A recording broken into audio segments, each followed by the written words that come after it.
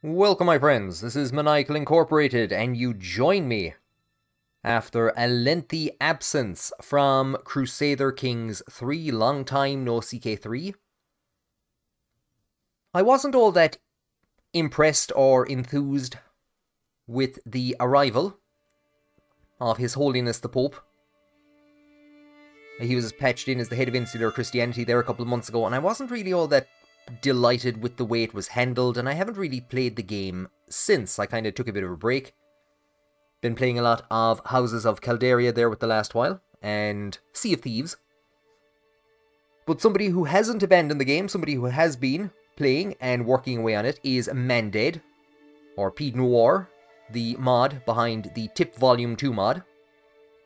And based on some of the videos that I put up around the patching in of the Pope, he has made a couple of changes to his mod, a couple of changes in Ireland, so I'm returning to the Tip Volume 2 mod to see what exactly he has done, and we can already, on the loading screen, see one of the big changes up there in the top left-hand corner. Petty King Toirdelbach, not the False King Murchad. Toirdelbach has been added and restored to his rightful place. This is the historically accurate King of Munster in the year 1066, and I think this is going to make for the first historically accurate playthrough, Munster playthrough, since Crusader Kings 1. Because Toirdelbach was the King of Munster in CK1, or CK, but they went off then and read the Wikipedia article and got mixed up for CK2. And those mistakes made it into CK3. I've made a video, of course, on Murchad and how Murchad ended up, how he incorrectly ended up in the game. So we're going to play as Petty King Toirdelbach. We're going to take a look at what changes have been made. This has impressed me greatly. By the mid-11th century, the High Kingship of Ireland has fallen in and out of the Ivorian grasp, as the Irish noble houses have warred over territory both against each other and the encroaching Norse Gaels. In the midst of this chaos, the ambitious Toirdelbach has recently deposed his uncle Donnacha, the man who murdered his father Taig. Toirdelbach's throne is far from secure, however, as he must contend with his envious cousin Murchad, as well as the powerful King of Leinster, who funded his recent coup. Can you cement Toirdelbach's grasp on Munster and reclaim the High Kingship for the Ivorian once again? That is much more coherent and sensible than the nonsense that we had for Murchad. Even though little is known about Murchad, there's a reason for that. Murchad was never the King of Munster.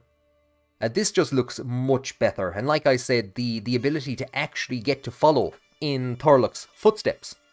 He's the King of Munster, but he is under the vassalage of Diarmid mac Mael na Mó, or he has at least submitted to Diarmid, and to seize control of Munster, and to then eventually rise to the High Kingship himself, to actually get to follow that journey. It's going to be a lot more interesting than playing as that old fool, so we're going to start. I never wanted to do a Murchad playthrough. I never wanted to do a Munster 1066 playthrough when Murchad was there. So I'm much more impressed to do one now that we have Toirdelbach, the man himself. And of course, if you haven't seen any of the Tip Volume 2 videos in the past, you might be a bit shook and shocked at what you're seeing. But Mandead has broken out a lot of additional counties and made things a lot more kind of complex. I know in one of the recent, there'll be a link, of course, to the Tip Volume 2 mod in the description, but in the change files, he has added a lot of families. I think he's added the Dunlena in Leinster. I should have actually checked the 867 start. They might be present in Leinster in 867. I might do that later. But, so there's lots and lots and lots of changes. I'm not going to look at all of them. We're going to do a couple of things. First thing we're going to do is we're going to click on this man. We'll open up the barber shop and we'll give him some hair. What looks good in him? We'll give him a bit of hair. There you go, short wavy. That'll keep him happy. So I imagine there's a lot of complexity in removing one of the central characters, somebody like Murchad from the game. I imagine there's a lot of kind of complexity around that. But we'll give him a bit of hair to keep himself happy. That's the first thing we'll do. That's our first major change. I'm going to take a quick look at the religion and the tradition changes, and then we're going to start into building the legacy of Toirdelbach. With insularism, I suppose the big change from the base game and from the previous mod that, or the previous version of this mod that Mandate had, is that the Pope is the head of insular Christianity, not through a tenet, but is the actual head of insular Christianity. In the base game, it's very much that the Irish regard him as the head of insular Christianity, but he's not really.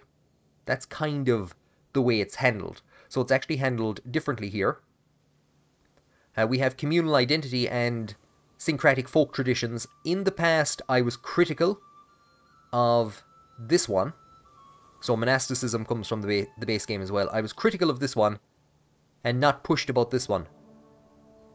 That has changed. I'm actually critical now of communal identity, and I think this is actually a great addition, and I'm going to be talking about this later on, not in this series, but probably in a future series. Mandate has changed marriage type back to polygamous. So when the game came out, first of all, insular Christianity was polygamous, then it was changed to monogamous, and polygamy was added as a tradition. I was very supportive of this and still am. Mandate has undone that now and he's made the marriage type polygamous again. I think I'm still supportive of the idea of getting rid of insularism completely, or making it a carbon copy of Catholicism. I think the way Mandate is handling it at the moment actually is probably the best way, but I would like to see that change to monogamy and clerical gender back to male only. Mandate did this basically to emulate the abbot of, I think it's Kildare, who was sometimes female. So you can end up with female court chaplains in this. You are, of course, allowed to change them once, which is very fitting with what we know from the time period. I've addressed this in other videos, so I won't go into it too much, but those are the major changes. With insularism, the big changes are in the traditions. So we'll start with a look at the terrain. Bog, bog, bog, bog, bog, bog, bog, bog, bog, bog, bog. All bog.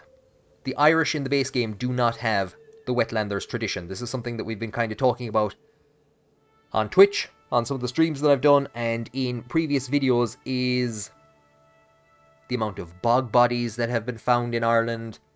We know that bogs played a very important strategic role when the Normans arrived. The Irish would often ambush the Normans and their heavy cavalry in boggy areas.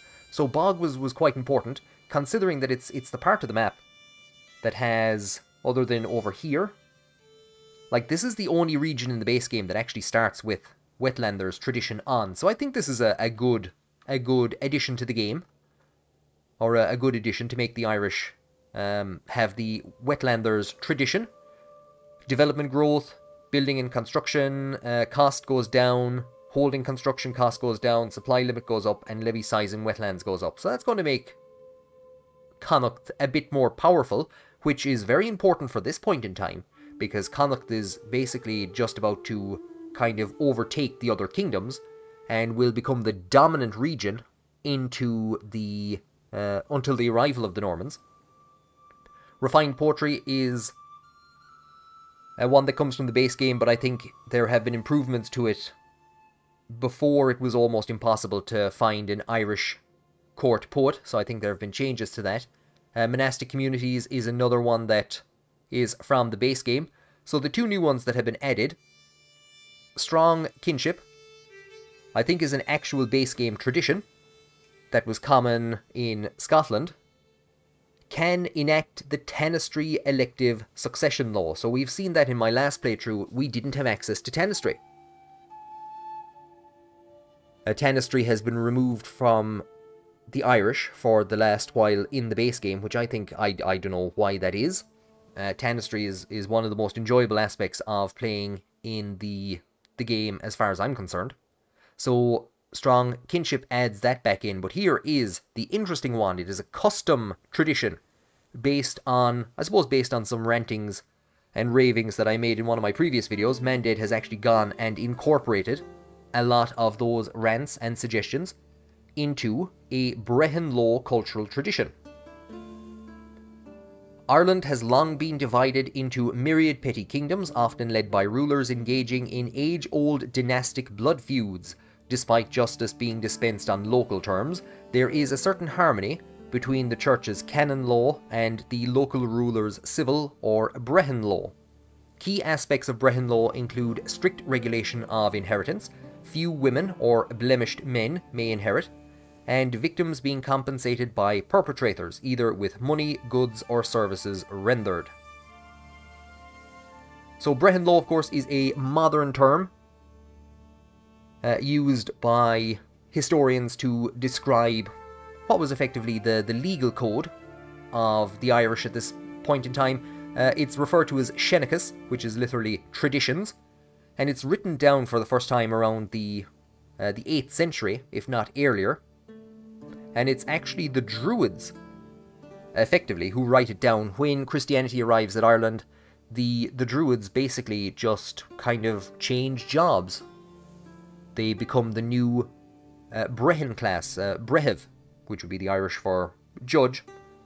And so they become the kind of the Brehon or the legal class, and they will survive in one way, make, shape, or form into the 1700s, but in a greatly diminished capacity in the after the early 1600s.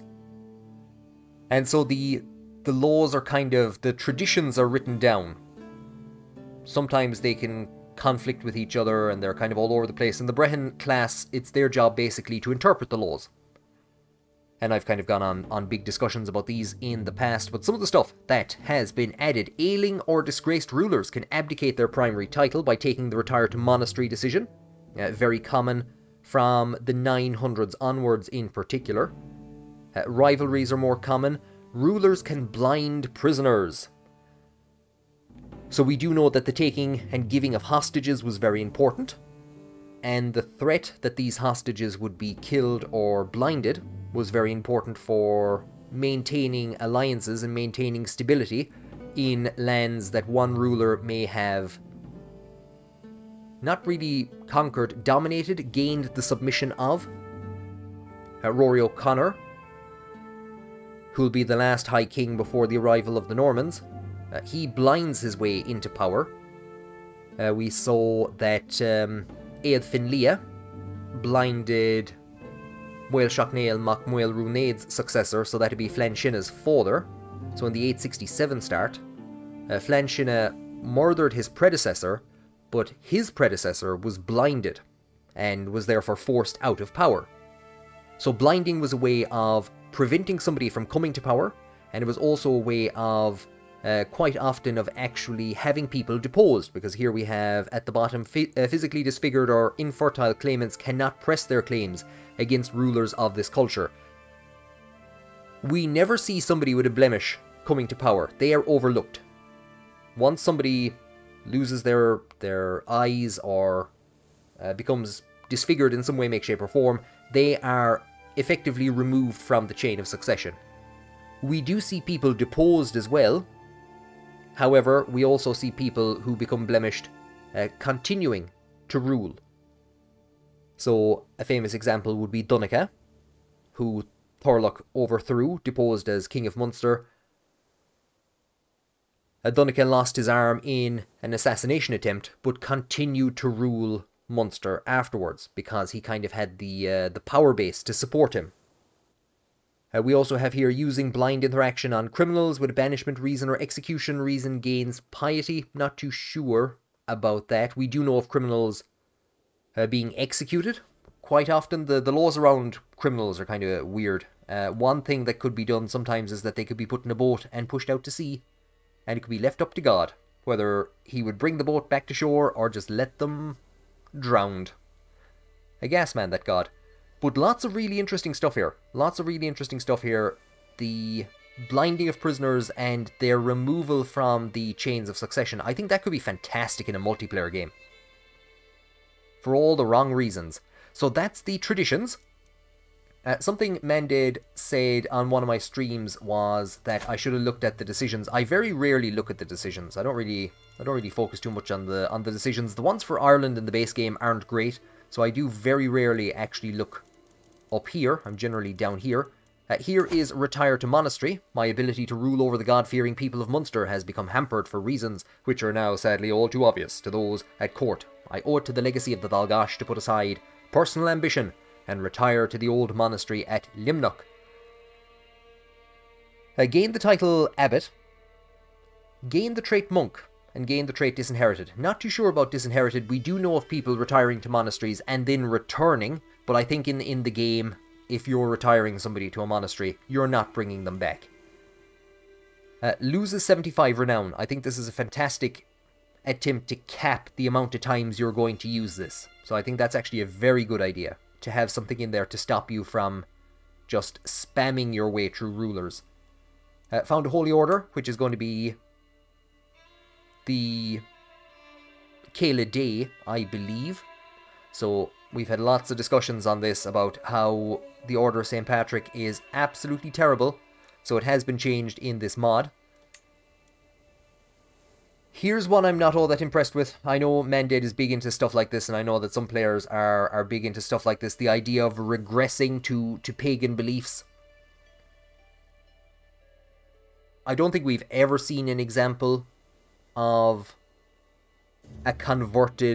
people converting away from paganism and then returning to paganism. But I know a lot of players are kind of obsessed with this Celtic pagan type stuff, and they like to play the game, and here is an option for you to do that. For generations, the Dalgash dynasty has worshipped God and heeded the teachings of the abbots, as has been customary in Munster since time immemorial. However, there are whispers at court that petty King Toirdelbach of Munster's interests in Celtic theology now delves towards the occult, and even that he is a witch who wishes to convene with the Druids.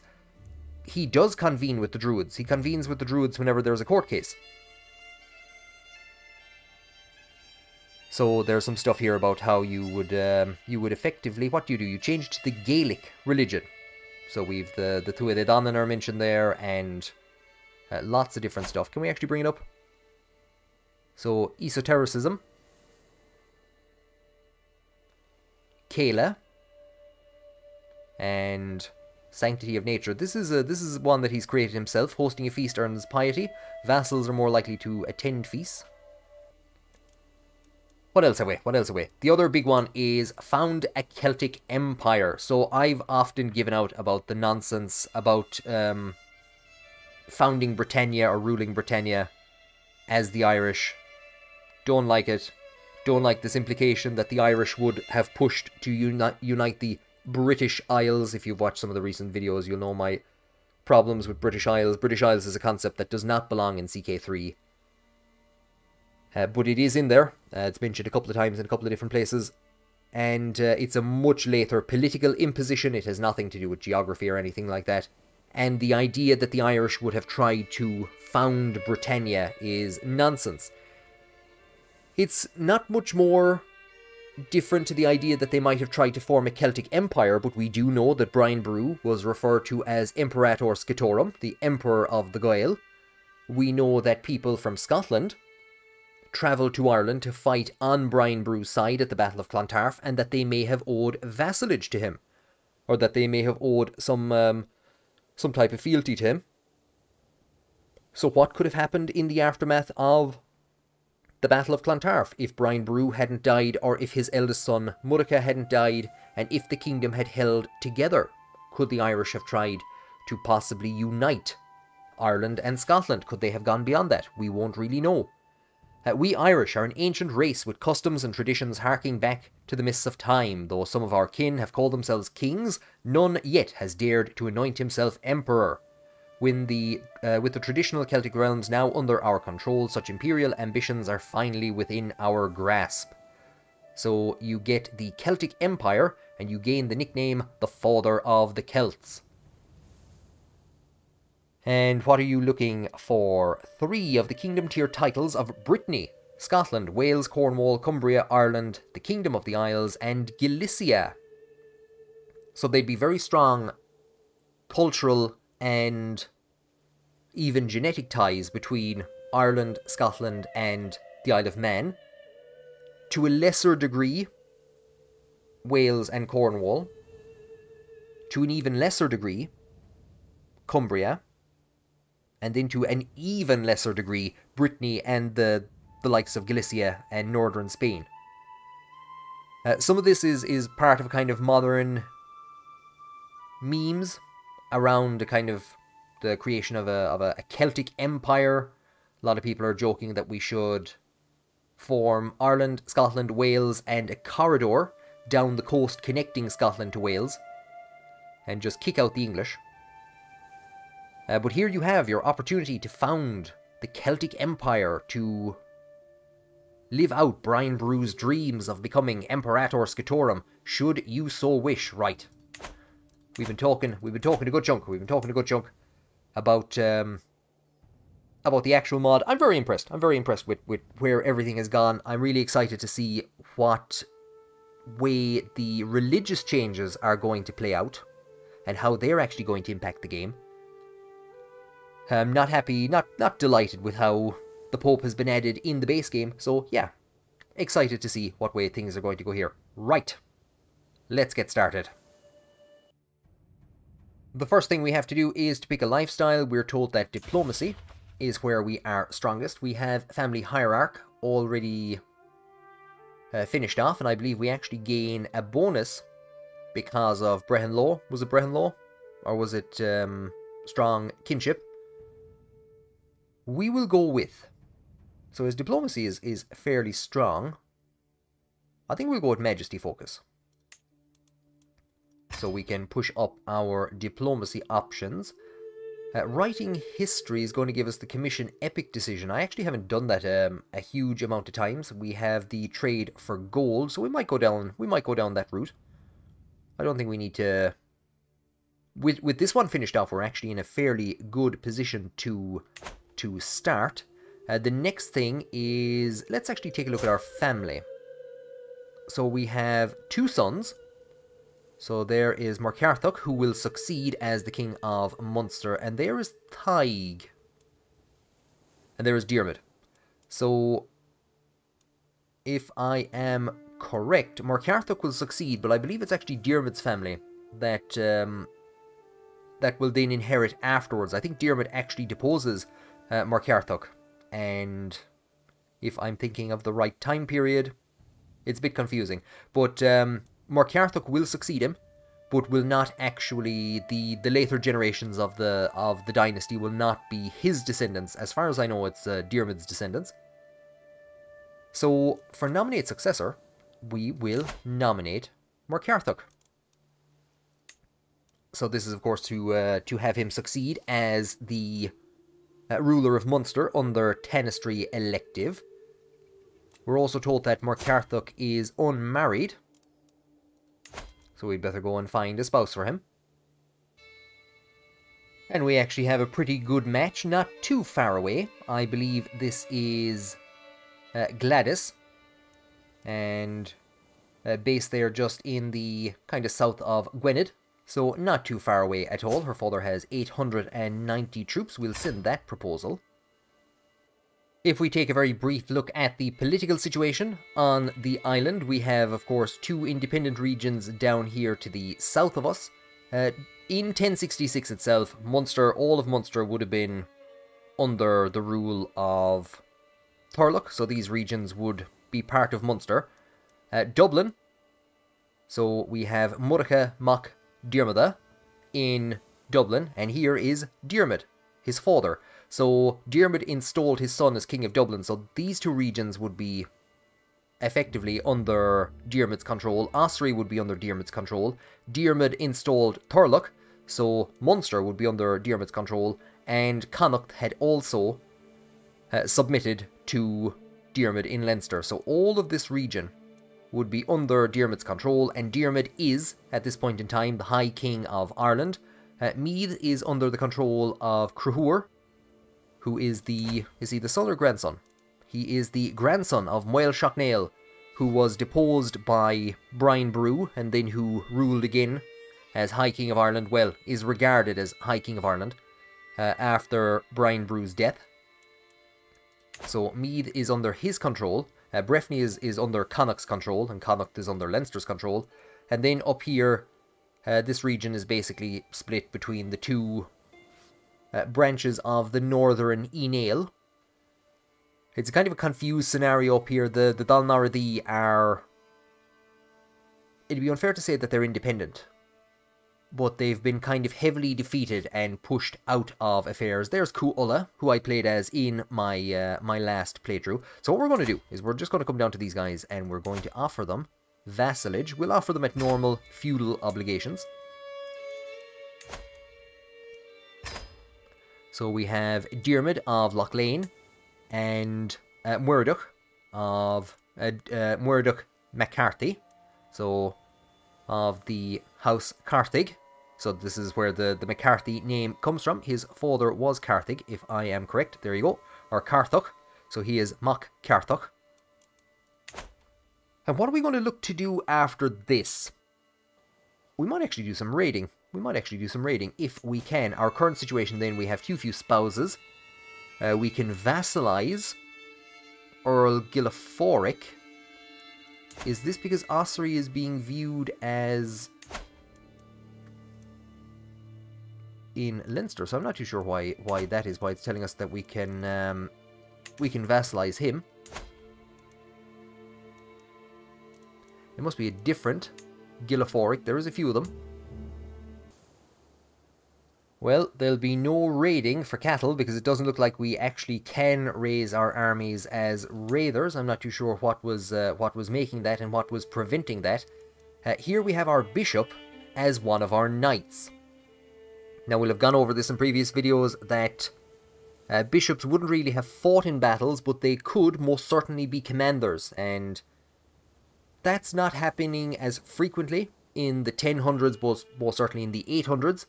So in the 867 start, you would have had bishops as commanders on a number of occasions. We don't have a great court. We're gonna have to invite some knights, I would say. Yeah, we'll send out the herald and we will get some knights in. And the other thing we're going to look at is getting our court sorted out. So, all that I've done so far is I have appointed our bishop as court physician, Patrick, and Murcarthug. I've appointed him as our bodyguard. I'm actually going to wait until these two regions come in before we make any other decisions, and we will start up for now and see what happens, and then make our plans. I think we're going to push into the Midlands.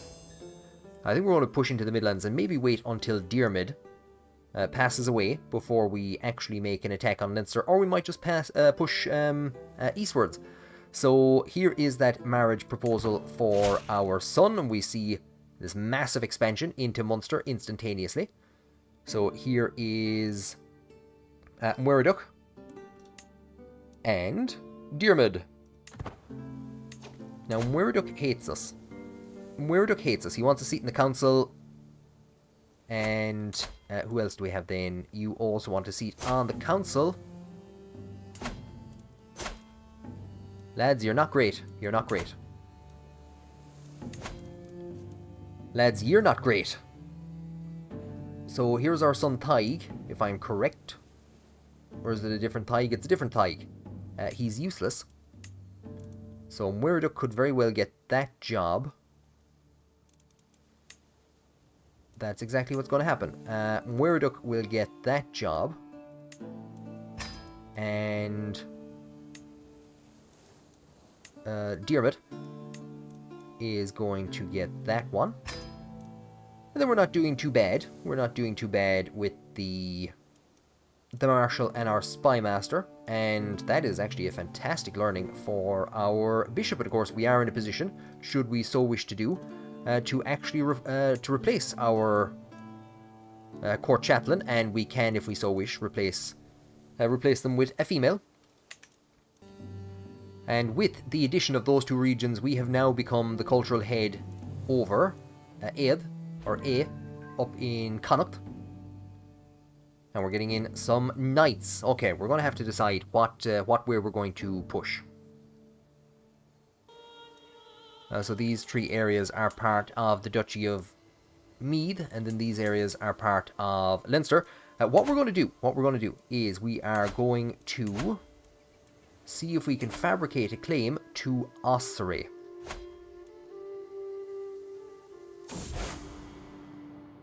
Oh no, he's causing trouble already. The insular world was shocked to learn that my Bishop, Patrick, has been keeping a list of all who have ever wronged him, detailing the numerous ways he plans to get back at them and satisfy his lust for revenge. While scandals among the clergy are nothing new, it is disquieting for one to occur so close to home. We could condemn him for his transgressions. We gain piety, he loses 30 opinion. His opinion is quite low. He's going to become our rival. Defend his character publicly. Maybe I should just stay silent. We're going to condemn him. And, oh, that was a lot more than 30. We're going to see if we can sway him. That's gonna take a while. I've no idea what's after going on over here, but William the Bastard has decided he has better things to be doing with his time than fighting for England, so that war does not seem to have happened. And Harold will remain sitting there, happy out for himself. We have just got news that our cousin has created a faction to install Crusader. So who exactly is Crusader? Let's go and take a look.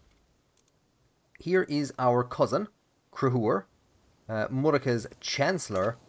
Is this Murica? Look who this devil is. I actually forgot to check where he'd gone to.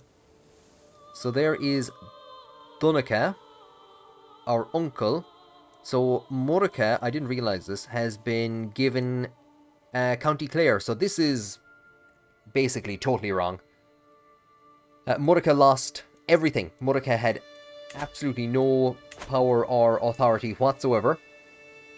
Is killed, I think, around this region in 1068, fighting a desperate bid to try and get some support to wage war on Munster. But yeah, no, Murica is gone. Murica is utterly gone at this stage. Most certainly was not in control of the core Dalgosh lands, was in control of absolutely nothing at this stage. Very fitting, however, that he has started a big debate to try and overthrow us. So it's nice to see him here. It's nice to see him here being a devil. But most certainly was not in control of this region or any region at this point in time. What I did mean to do was to see...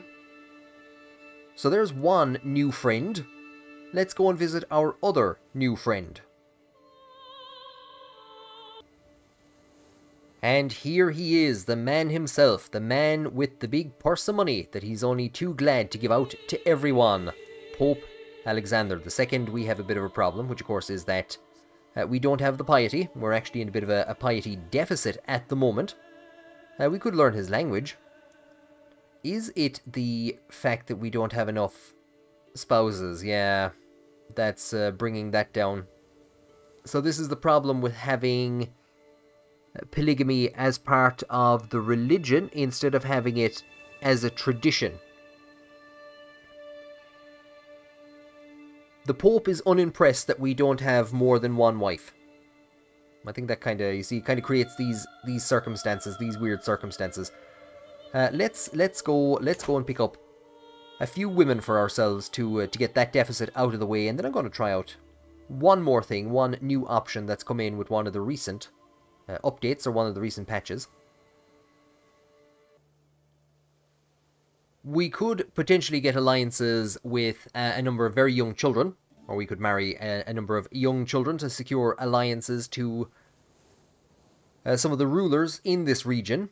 I think Ivonia is one of them, but what we're going to go with is Gormla. She is a comely poet. So if we do actually get the king level title at some stage, and we get a court going, we might be able to appoint her as our court poet. So I'm going to send that proposal. And the other thing that I want to do is if we come to our council, here is Murchad, who joined us recently. And what we can do is we can challenge him to a board game. So I have no idea what this is. It is, I believe, a Norse board game. There is, from this time period and a bit earlier, an Irish board game, Fickle. We have no idea how it was played. We have no description. We have a couple of boards from the time. It may have been something similar to the Norse game.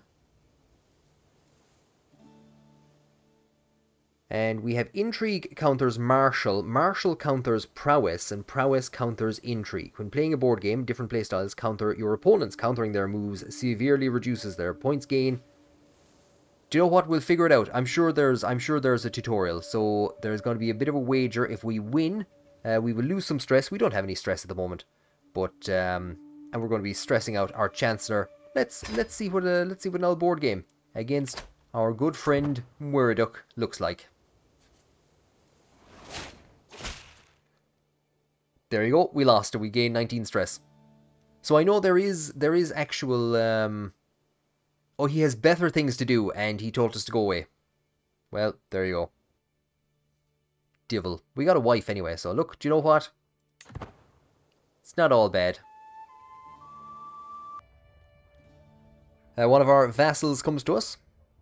As their petty king, my vassals owe me their allegiance. My word is law, but how much is obedience without devotion worth? In times of crisis, a slow response or a half-hearted effort can lead to disaster. Can I afford such a risk? So we could win their unwavering loyalty.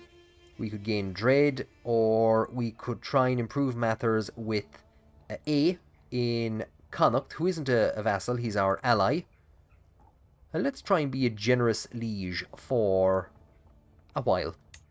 We're not exactly making a whole heap of money on taxes anyway, so it's not going to impact us dramatically. So we're told a couple of things. The faction to install Cruhur has collapsed. I presume Cruhur has died, and that's why, because Murchad has gone and found himself a candidate straight away afterwards. Our primary wife has become pregnant, and our marshal, Murchad, I didn't actually notice that, has been showing off a promising new recruit. He may not be of as noble stock as you, my cousin.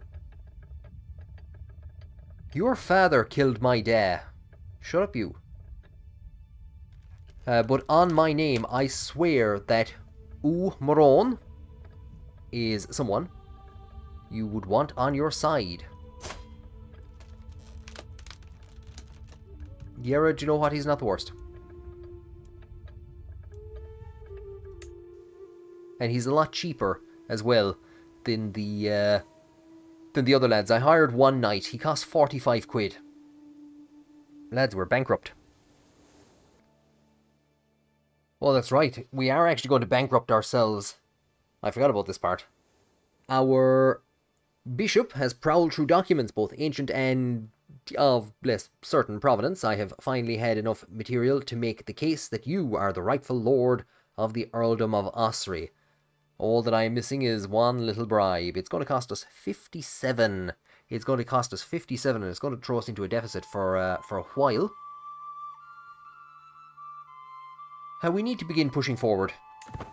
See to it that it is done, and we've organised a marriage for one of our knights. That has now heavily bankrupted us. So what I'm going to have to do is come to our council. We're going to have to try to put Diarmid collecting taxes instead. So I had him increasing development. We're going to see if we can actually get him to increase some taxes.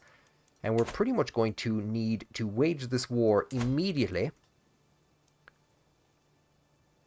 Can't wage war while in debt. Well, there you go. Yeah, the loss of the raiding option is a bit of a loss to us. I'm not too sure where it went or what happened to it. Some of our knights and their prowess are being improved greatly. We are failing utterly in our attempts to sway our bishop.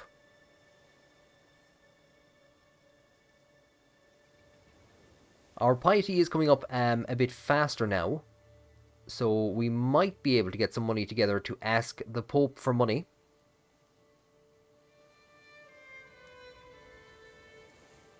And we're coming towards the end of 1068, so this man's life, what's his name? Murchad, his life should be coming to an end. Our wife, Dovkovlig, presents me with a perfect little daughter to be called Woman of Mead. Let's go for something else. Alva, sure. We have been granted a diplomacy lifestyle perk. Now, is there much point in going for commissioning epics, which will allow us to spend gold that we don't have? The reduced title creation might be worth it.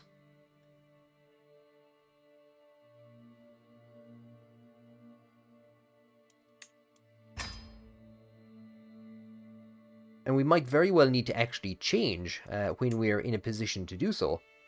Either to get the piety that we need to get some money off the Pope, or maybe even to stewardship to actually focus on monthly income. But diplomacy isn't doing the best for us at the moment. We do have that patriarch trait, we do indeed. So we have just been told that we get a new dynasty legacy. Wasn't expecting this. There's a few new ones. There's been a big kind of expansion. Okay, well, maybe not a big expansion. Tolerance, curiosity, and a profound understanding of what unites us. So we have language scholars. This is a new one I haven't seen yet. Cultural fascination, progress. Okay, interesting. I don't think we'd be in much of a position to use that. What would be of benefit to us? Law, most likely. As an individual of high diplomacy, so this is kind of the stewardship route, but there's a couple of things here that would help somebody with high diplomacy. There's guile, blood erudition. So most likely, because we're going to have a lot of wars to fight at the start, quite possibly, I think going for House Warriors. This seems to be a typical Irish start. We will go for the House Warriors tradition. Our bishop has gained a bit of opinion with us. What I'm going to see very quickly, I don't know if I can do this or not. I'm going to see if I can actually go on a pilgrimage while we are in debt, because that would get us up to the piety needed to ask the Pope for money. So we'll prepare for the journey. And we would be going... We'd be staying close to home. Up to Armagh. That's where we'd be going. So we can indeed. It's going to put us into a hefty chunk of debt. I'd hope that it's going to give us the piety that we need to get some money off the Pope. As I prepare for my journey, I know that I will travel safely under the protection of God. Though I will not be gone for long, I pray for the well-being of the realm in my absence. Especially with that fool.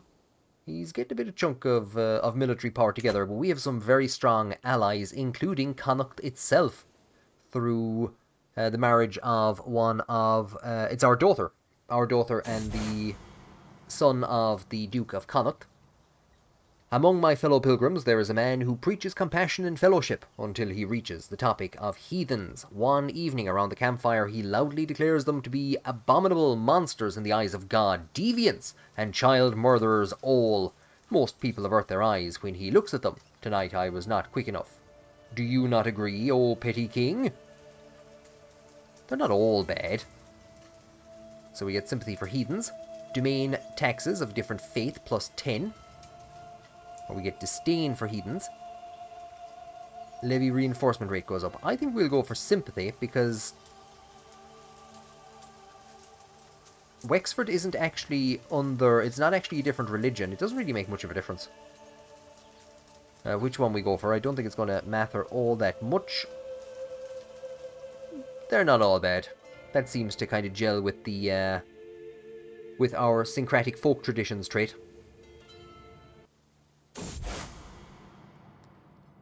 I am finally here, body and soul, at the great abbey of Toirdelbach. As the abbot offers me blessings, I reflect on everything that had to happen for God to bring me here. At this moment in time, I have walked the holy path, so he does indeed get 250 prestige. And he gets Enlightened Pilgrim because of the syncretism, or the syncretic tenet, is it? So, diplomacy +1, learning +1. Different fates +20. Not too shabby at all. We're going to use that immediately. Immediately to spin down in this direction of the world and see if we are in a position to ask for gold. He won't accept because we need to get our reputation up with the Pope. This is turning into a bit of a disaster for Toirdelbach in his earliest days. It's good to be home. So that brings that to an end. And yeah, we're going to have to get our reputation up with this boyo. What is it that is keeping the main thing down? So we've a lot of conflicting traits. We have a lot of conflicting traits of them. We'll get that up. We'll get that up soon enough once we sort out our bishop. We are seeing a defeated army from Sleeve-Mish, which would be way up here. Defeated Dalnar the army. Marching down, whatever is going on up here. They're being raided. There's no point raiding me. I got nothing. And we've gotten a pop-up. Our friend Diarmid has died, and we've gained 40 stress. This is, of course, Diarmid MacMail Namo, who I believe lived until about 1073, maybe a bit earlier. Was killed in battle against... Where's he gone to? Cruhur, with Toirdelbach on the sidelines watching. Historically, of course, Diarmid gave us the sword of Brian Boru, and he gave us a couple of other things. But he's after dying of old age at 68, and his son, who has succeeded him now, Murchad has succeeded. So Murchad, the king of Dublin, has succeeded as king of Leinster. So Leinster has become has increased in power, and this is exactly what Diarmid had wanted to happen on his death. But of course, historically, his son predeceased him. And we have seen Ivali fall to Connacht, and Connacht has now taken over from us. It has retaken its position because it seized Breffni and it seized Ivali, and it has now taken over as the head of the culture. Oh, this divil, the social manipulation. The first time it happened, I barely even gave it a moment's thought, but my cousin, Murchad, has grown bolder. His challenges no longer pass unnoticed at the council table. He is testing my limits. The others are sure to follow, unless I give him a taste of his own medicine. So we could mock his foolishness. I drove your dad into exile. That's what we could do. So he is wrathful, impatient, and just. Forgetting to invite him leaves him in the dark.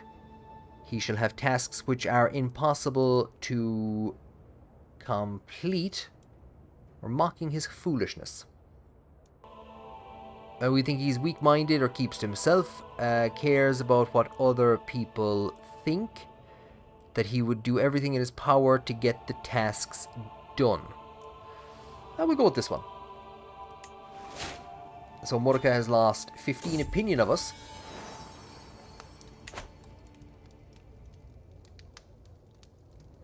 We have a son, Gofraid. We'll give him a good Irish name. Cruhur, why not? May you grow to... may God grant you long life, my son. And we have that diplomacy perk.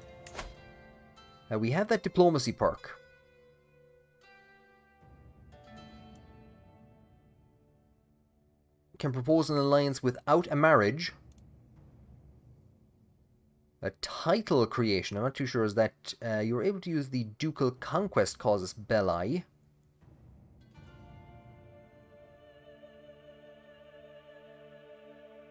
We'll start there. And what we're going to have to do, I don't think we have much of a choice. We're not actually in a position to do that just yet. Is switch to the stewardship focus, because it's taking a hefty time to get out of this debt. I have actually switched from trying to improve relations with our court chaplain, with our bishop, to trying to improve relations with the Pope, to see if we can actually get some money out of him. The loss of the raiding mechanic has been terrible. I'm not too sure why the raiding mechanic has gone, but as the Irish, at this point in time, the loss of that mechanic is absolutely devastating. Connacht's power grows further. They have seized Argyll. Not too sure how they've actually managed to get all the claims together so quickly. They're making a nice chunk of money, and of course, as they actually expand, they are indeed making a nice chunk of money. But they're getting claims thick and fast. And they could very well, if they sweep down and take Leinster, that could put us in a bad position. But of course, if A dies at any stage, some of these regions are kind of going to split off and go in different directions. We're very close to coming out of debt. The twists and turns of fate have not always been to my advantage. God knows that I was cursed the day I met Earl Murchad. Today, however, that curse has been lifted. Fate has smiled upon me and brought that abhorrent knave to his grave. What happened to him? Died from his wounds. Not a day too soon, we lose some stress, so indeed, maybe 5 years too late, but just as happened historically, Donnacha has died from his wounds. Like I said, I'm not too sure who he was actually fighting against. Now, he did have a couple of kills to his name.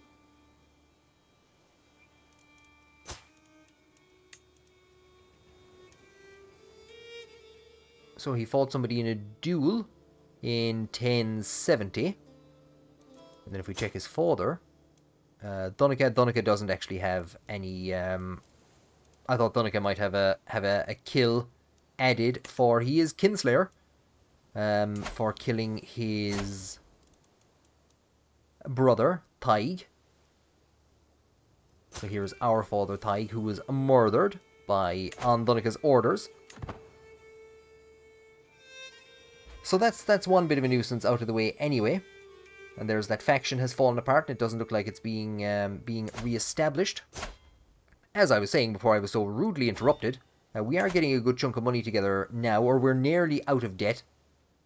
We're coming towards the end of the year 1073, which is where I'm going to call it for today. I did very quickly forget to do something. We will win there. That's very well what he might have tried. No, I thought maybe he tried to intimidate people and gained the wounded trait. We will... what's his opinion of ours? We're going to try and impress him to keep him from turning his attention in our direction. Of course, what I have forgotten to do is to replace Murchad with the man that he prepared to succeed him. I'd say we'll have to appoint his son, Brian, instead, because he is a powerful vassal and he'll get angry otherwise. We've only a couple of months left to go and we're out of debt. We've a couple of different options, one of which is to actually have Toirdelbach abdicate in favour of his son, which would have taken us out of debt. But it's actually a bit historically accurate that the period up until 1073, 1074, that Toirdelbach has done very little. Basically, in this time period, what he was doing was wandering around the region here, especially in Ossory, maintaining Diarmaid's grasp on power, supporting Diarmaid's grasp on power, and basically assisting his overlord in a very loyal fashion until eventually he turned against him, or at the very least decided not to aid him when Cruhur in Meath came and attacked him and killed him.